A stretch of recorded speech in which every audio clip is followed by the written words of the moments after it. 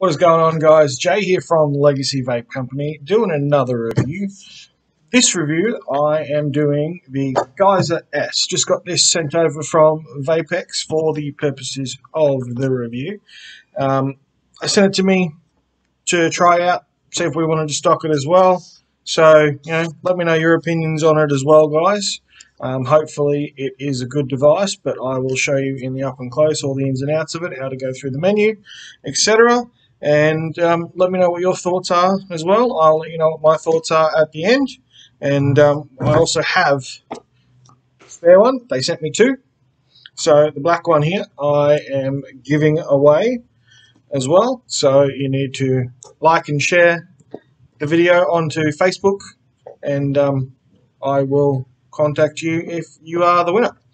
So let me take you in the up and close and show you the ins and outs. I'll see you down there. So here we have it, guys, the VAPX Geyser.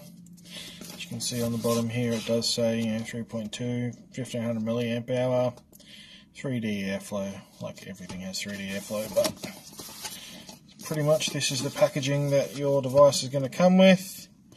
Not really much to go through on here, guys, just the normal stuff, pod, easy refill, so on and so forth. The does have Type-C, which is quite nice. It's faster charging, all that sort of stuff. All your UPCs and all that sort of stuff down there, but let's open her up and have a bit of a look at what's on the inside.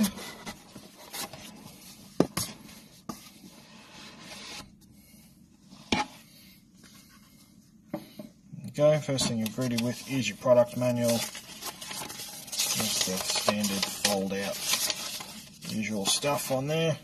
We don't need any of that. You get your mod. There's your mod.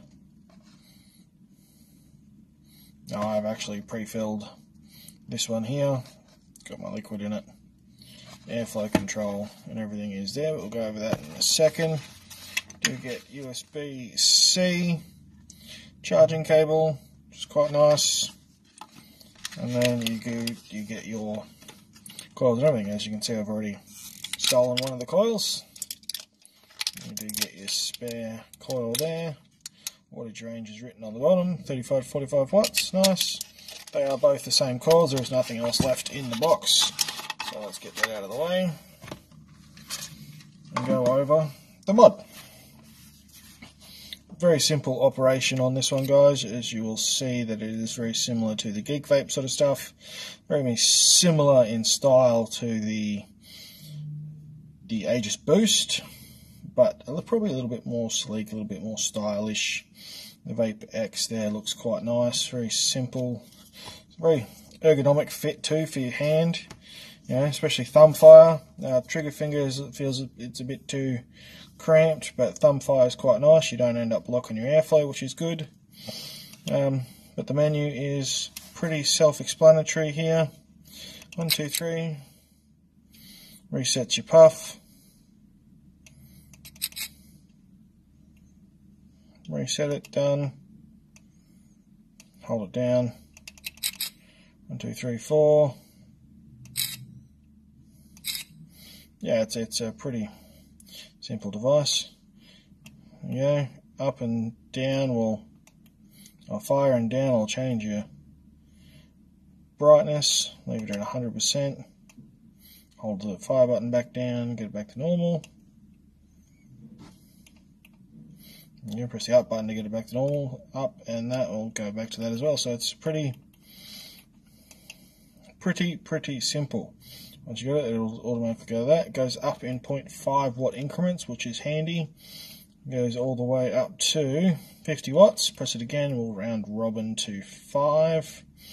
This coil is designed for 35, 45 watts, so I've been running about the 45 watt mark.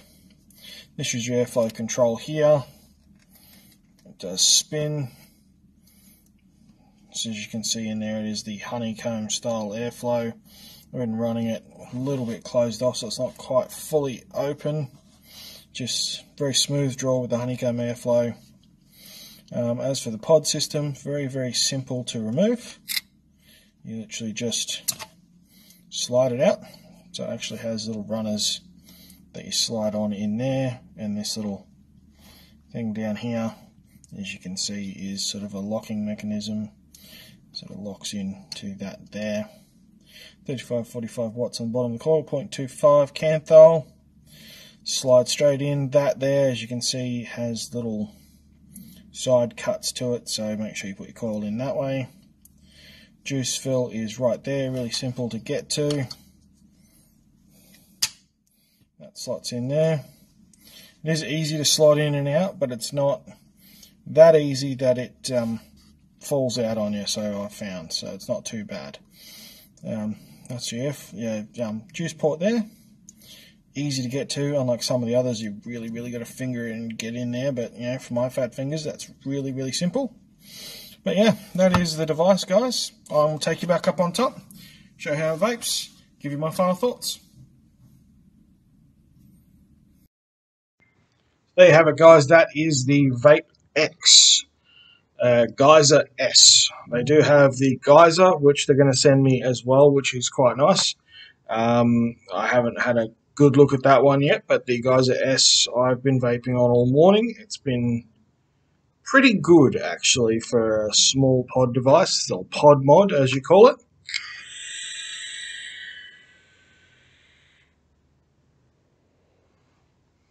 Not bad. Now, these coils that are in here do also fit the Aegis Boost, so Aegis Boost will then fit this. So you do have a few options for coils, which is quite nice, and it's rather helpful when you're not sure on where to get your coils from. The Aegis Boost ones will fit, but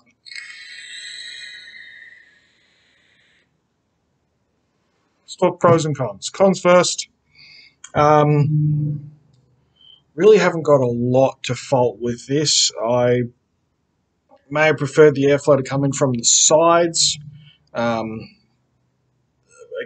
that's just real nitpicky. That's only because I like the sound of it coming from the sides more than there. Because I hold it there, I hear it down here, and it just, when you're used to the sounds from the sides, it's a bit funny. That's real nitpicky. The other thing I would say is I would have preferred the drip tip to be a little easier to get off for starters, but there is a lip to it. Get it off. Right, that's not coming off anytime soon. I did have it off earlier, but there is a lip to it on there that obviously you can't see it now, but there is a lip on there, and I would have preferred that we had one that fitted better with the other 510 drip tips I've had. But the one that is in here is actually really comfortable to use, so changing it out is not really an issue.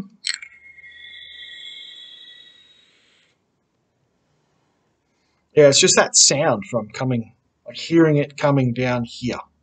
That's the only real issue I can pick on, and that's super nitpicky. Pros, ergonomic for thumb fire. I'm more of a trigger fire kind of guy, so probably not quite as ergonomic for me, and I do have big chunky fat fingers, so again, could be a little nitpicky there, but most people thumb fire, so no one's really going to have an issue with it. Aegis Boost coils fit. That's a pro, which means you're going to get reasonable flavour. Geek Vape Aegis Boost coils are quite good. These are on par, similar to those. You can't really fault it for that. Style-wise, I think it's definitely an upgrade to the Aegis Boost. And the Aegis Boost is just that little short and chunky, little short fat thing, and no one likes short fat little mods. I mean, some people do, I don't. This is just a bit more slender, a bit more sleek, a bit more stylish. I like it in the red quite a lot. The black does look good too. I haven't opened up the black because this I will be giving away to one of my lucky viewers. Like and subscribe and share the video and let me know, and I will put you on the list.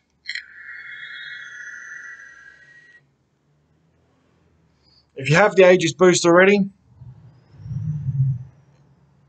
it's worth the upgrade, I think. It's definitely a nicer feeling device in my hand than the Aegis Boost. I think the flavour's the same. I think it's quite a good setup they've gone with here. VAPX. VAPX are brand new to the market. They've got 2 devices out right now, the Geyser and the GeyserS. They have sent me the GeyserS. They are sending me the Geyser, so I'll let you know my thoughts on that as well. But yeah, as for pod mods and the way pod mods go, I'm enjoying this. Obviously, it's not my style of vaping. We all know my style of vaping is dual battery, rebuildable, high-powered. But if I want a discreet little... Not really discreet when you have it fully open, is it? Jesus. It's quite powerful, actually, for fully open like that. Would have liked to have seen a mouth-to-lung version come with the coils, because you get 2 of the same coils. Would have liked to have seen the mouth-to-lung. Maybe you get 2 spare coils and then 1 in there. A mouth-to-lung as a spare and the same, and so you end up with 3 coils. That would have been nice. But other than that, there is really nothing to complain about. It's quite a decent tasting mod. You don't taste the mod. You get good flavour out of the mod.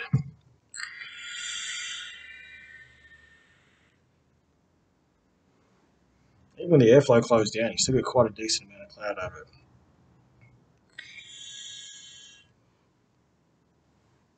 You can kind of mouth the lung it. It gets really warm at 45 watts trying to mouth the lung it. So let's drop it down to the lower wattage, the 35.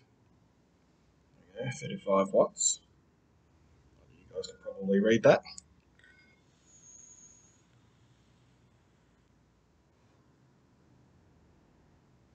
Yeah.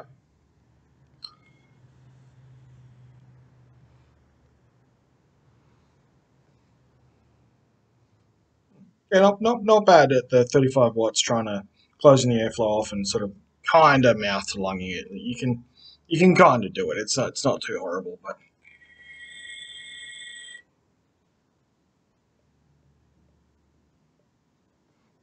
can't blow a ring anyway. So there you have it, guys. That is the GeyserS with the pod mod system. They got GeyserS by VAPX.